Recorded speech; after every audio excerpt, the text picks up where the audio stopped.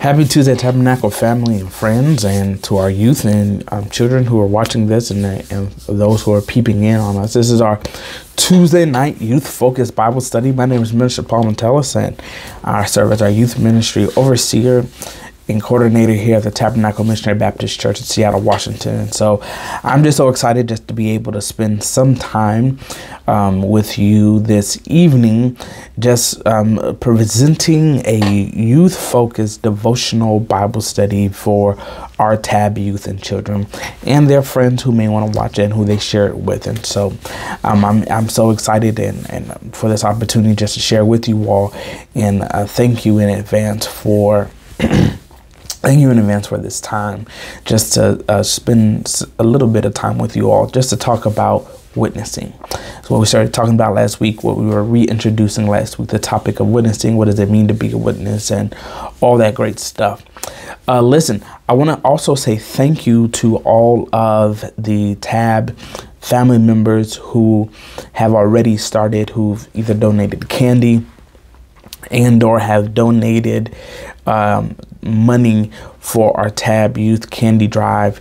I so appreciate it. Just a reminder, this upcoming Sunday, October 22nd, is our last Sunday for the TAB Youth Candy Drive. So we want to give candy out on that last Sunday of this month, the 29th, the Sunday before Halloween. Again, we as Christians, we don't celebrate Halloween, but we don't want our children and our youth to feel left out. And then also we want to make sure that if they are getting candy, that they're getting it from a safe place, and that they know where this candy is coming from. And so again, thank you for the donations we received so far, and thank you and thank you in advance for what we will get this upcoming Sunday. Remember, this Sunday is the last day to make candy donations, or to give if you want to make financial monetary donations. Please find me after church, before, during, or after church, and we thank and praise God for what you'll do. All right, like I said, it's Tuesday, September 17th. It's the third Tuesday. We have 5 Tuesdays this month, but it's the third Tuesday of this month, which means we're halfway done with this month already, which is amazing to think about. So let's hop into a word of prayer, and then we will continue on with our devotional topic and study on witnessing and what it means to be a witness. Let's pray. Heavenly Father, how we thank you, love you, honor you, and praise you just for this day, this moment, and this opportunity. God, we thank you for life, health, and strength. And we ask, oh God, as we prepare our hearts and our minds to engage in the topic of witnessing and being a witness for Christ, that God, that you would speak to our heart, speak to our fears, and God, that you would give us strength to be a better and stronger witness for you. In Jesus' name I pray. Amen. All right. So last week we read 2 portions of scriptures. I want to read those again so that we can keep them in front of us. I want to do a quick review of what we talked about last week. And we were very surface level last week. We just began defining what does it mean, or what is it? What is witnessing? That's what we just started off with last week. We're just talking about what is witnessing. So today I hope to talk a little bit more about that, and then also talk about why we witness. So those 2 portions of scripture that I had read last week was coming from 1 John chapter 1 verse 3, and it reads, and I'm reading this from the New International Version, and it says, "We proclaim to you what we have seen and heard, so that you may have fellowship with us. And our fellowship is with the Father and his Son, Jesus Christ." And then our our second scripture verse is Matthew 28 verses 19 through 20. And this is a famous passage. And so I'm sure, Tab, you've heard this scripture, Matthew 28, 19 through 20, again, also for the New International Version. And it says, "Therefore, go and make disciples of all nations, baptizing them in the name of the Father and of the Son and of the Holy Spirit, and teaching them to obey everything I have commanded you. And surely I am with you always to the end of the very end of the age." So last week we opened up this conversation just defining what does it mean to witness. What is witnessing? And last week we shared that witnessing is telling other people what we have experienced, we personally have experienced with our relationship with Jesus, the Lord Jesus Christ. But it's not only, and personally can go from what we've read in the Bible, those personal experiences that in the Bible that they have discussed, like what their life has looked like and looks like once they became to know Jesus, what the stories and testimonies that you may have of your other family and friend members who may have shared their story about how their life was before Christ and how their life has been since Christ has been in their life. And then also from your own story. Remember, our goal here at the youth ministry at Tabernacle Missionary Baptist Church is to make sure that each youth hear that you know, first and foremost, that you know Christ and know him. We talked about that, and being in relationship with him, that you grow in Christ. Now, once you met him, once you know him, once you started a relationship with him, that you grow in that relationship. Remember, Peter instructs us to grow in the grace of our Lord and Savior Jesus Christ. And then number 3, that you experience Christ in a way that is authentic to you. And so through worship and praise, through through our spiritual disciplines, which is our daily devotionals and reading of the Bible and daily prayer and meditation of his word, on his word. So that is what witnessing is telling other people. And I gave an example when I have friends or family members or folks that I know who never been to the South. I talked about how I share about my experience going to Waffle House and say, like, this is something that you have to try if you go to the South, because it's just like a staple. And that's the same thing that witnessing is. Witnessing is telling everyone that we've experienced the best thing, that we are in a relationship with the best person that we have, and we serve the one true God, and we're in a relationship with him, and it is the best thing that has happened to us, and it's so good, he's so good to us, that we don't want you to be out. And we don't want you to miss out on all of his goodness and all of his graciousness and all of his kindness. And witnessing is helping folks to realize that even though they have not yet committed their life to Christ, helping them see and realize how Christ has still been working in their life. It is God tells us that it is him in Lamentations chapter 3, verse 22 through 23, that he gives us brand new mercies each and every day that we've never seen before. Brand new every day. And that the scripture says that God reigns on the just and unjust. That those who've been justified, those who've been committed to our life, to Christ, mean you, that the same way that he rules and reigns supreme and orchestrates and controls and do all this stuff in our lives, same thing in unbelievers' lives too. They haven't recognized it, or maybe they have recognized it and have been living in rebellion. That is what you do know, and we've talked about this before, that is what sin is. Sin is open rebellion against God and his dictates and his decrees and his commands. God says, do this, you do something else. So even in spite of that God sustains us. Scripture says that God does not want any man to perish. And so he's giving folks time to repent. He's giving folks time to get it right. He's giving folks time to give their life over to him.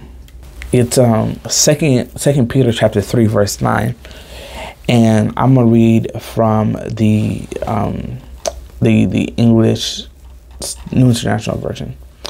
And it says, "The Lord is not slack concerning his promise, as some men count slackness." So some people say, man, there are a lot of people, especially in Peter's time when he wrote 2 Peter chapter 3, said, man, I thought the Lord would have came back by now.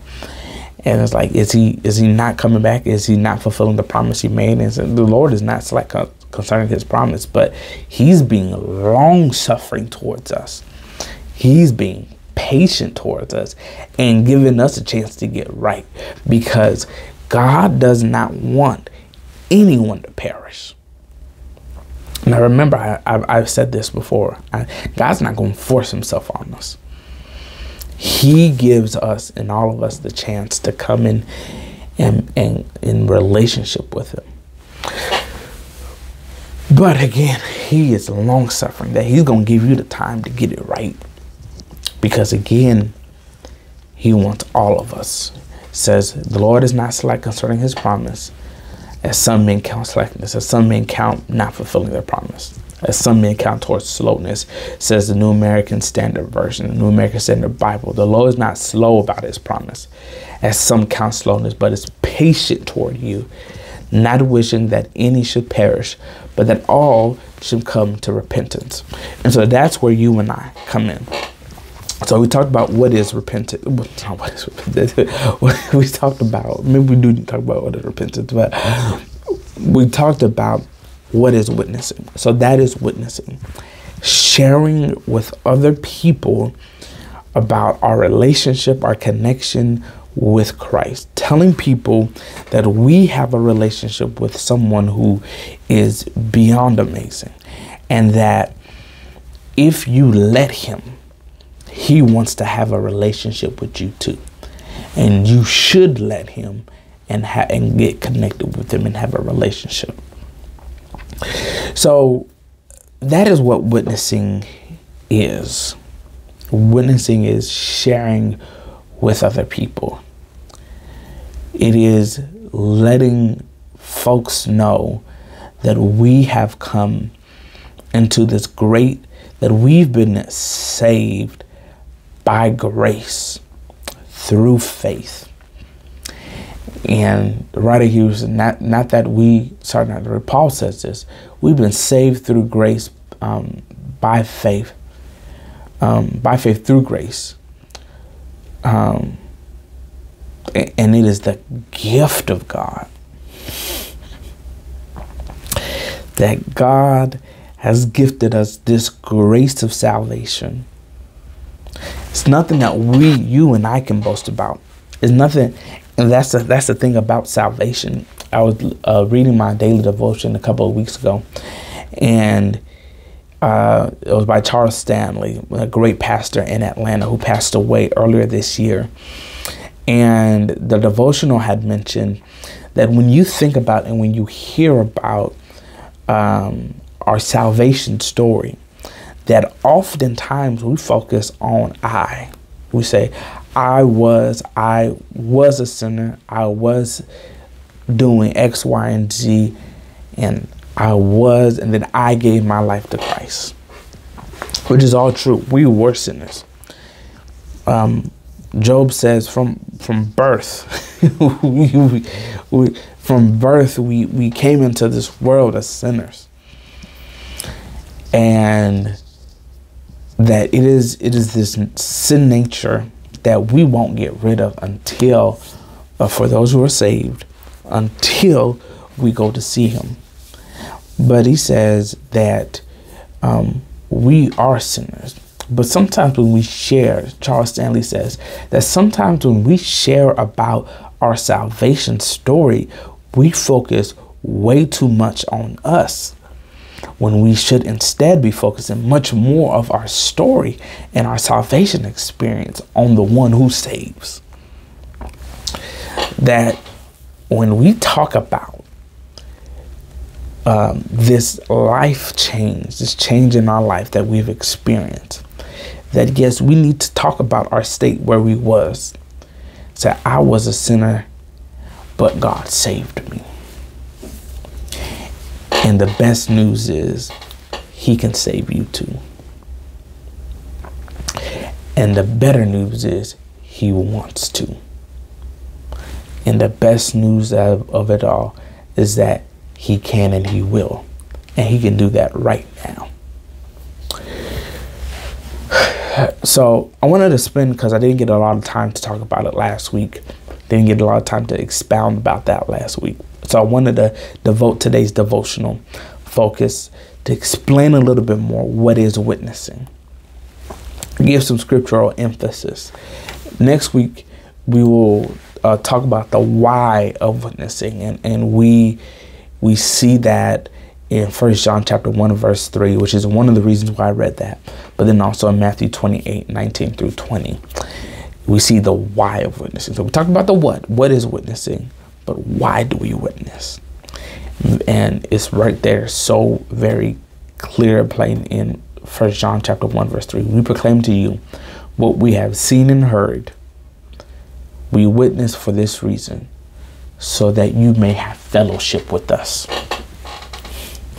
That's why we witness, so that other people, I can't wait we'll talk. I'm so excited for next week, so that we can talk more about that our fellowship, and it's not, you just not having fellowship with us. When I say with us, it's not just with me and other believers. Yes, you have fellowship with all of us, but our fellowship, as John says in 1 John chapter 1, verse 3, our fellowship is with the Father and his Son, Jesus Christ. So we have what witnessing is. We understand what it is. Next week, we'll talk about why we witness. We'll begin. We're not going to talk about it all next week. We're going to begin talking about why we witness. Let's have a moment of prayer, and then we will look forward to seeing you next week. Heavenly Father, we thank you, love you, honor you just for this day, this moment, this opportunity. Thank you for your loving kindness and your tender mercies that you show and bestow towards each and every day. We ask that you forgive us for each and every one of our sins and have mercy on us. Continue to crown our head with wisdom and knowledge furthermore. And God, we ask that you please continue to give us strength. God, thank you for this devotional message and discussion on witnessing. And now that we have a functional definition of witnessing, that we can continue and begin to understand why we should witness. Give us strength, leadership, guidance, furthermore. We love you. We honor you. In Jesus' name we pray. Amen. All right, Tab Youth family and friends, I'll see y'all next week so we can discuss the why of witnessing. Why do we witness? And the benefits of witnessing. We'll talk about that as well. I hope you all have a great Tuesday evening. Talk to y'all soon. Peace.